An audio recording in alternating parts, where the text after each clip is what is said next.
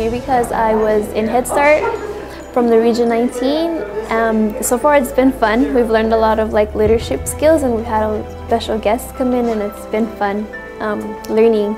Especially, I've learned a lot of things here. Me personally, I always felt like I was an okay leader, but there were some things that I still need to work on, like communication, because normally I'm actually a very shy person, but they show techniques where it helps you open up and maybe become a little more relaxed in the social environment. Through your nose, through your mouth, whatever feels more natural to you.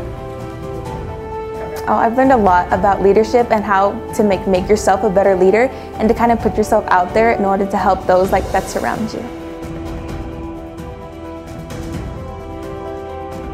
It's kind of taught me that when I go out to college, I kind of need to put myself out there in order to get all the opportunities that are really there for me. It kind of showed me that if I don't go out and get out of my comfort zone, then I won't get the opportunities I need in order to be successful in life.